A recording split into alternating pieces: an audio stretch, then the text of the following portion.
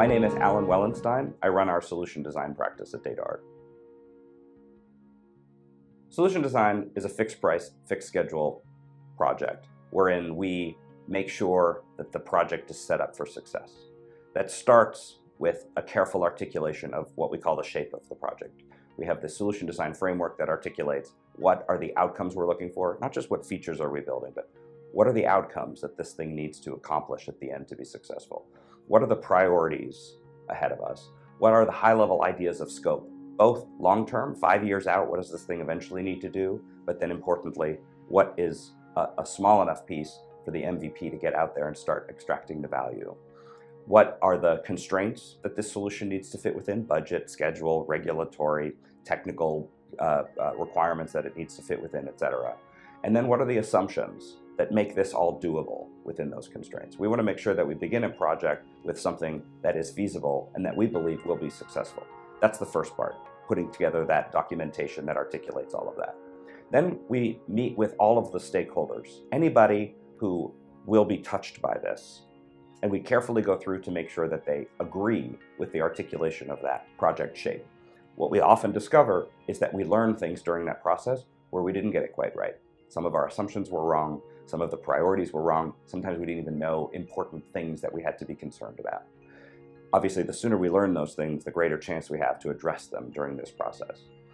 We then use the shape of that project to articulate all of the challenges that we have to solve. Where are the biggest unknowns? Where are the biggest assumptions that if we don't get right, have a disproportionate chance to blow up the emerging solution? And we use that to prioritize specific things that we're going to do. Research tasks, prototypes we're going to build, proofs of concepts we're going to build. And then we start the process iteratively, focused on the biggest risk. When I'm asked what the deliverable of a solution design is, my response is usually to not think so much about the deliverable as the goal of a solution design as much as the process.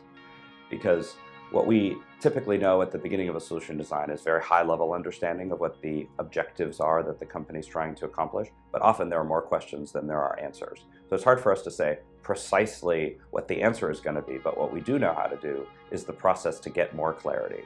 What people are paying for in a solution design is not the report at the end of it, but the process to get them to more clarity as an organization.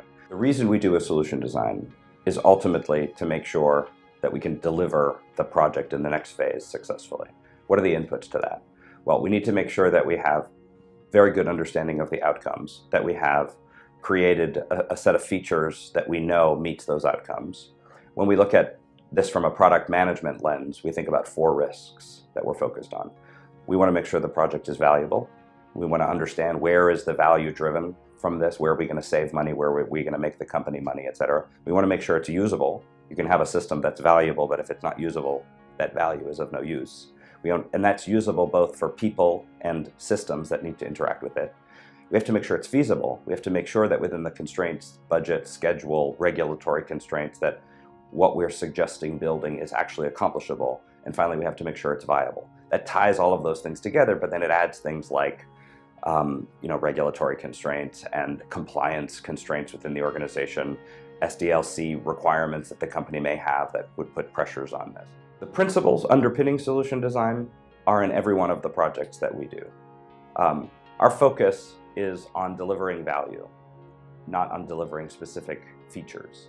And so the way we accomplish that is we always make sure that as we're working on a project, that everyone on the team has a deep understanding of the outcomes that this project is meant to accomplish, and that we have a shared understanding of how we're going to accomplish those and look out for the risks that cause many projects to fail.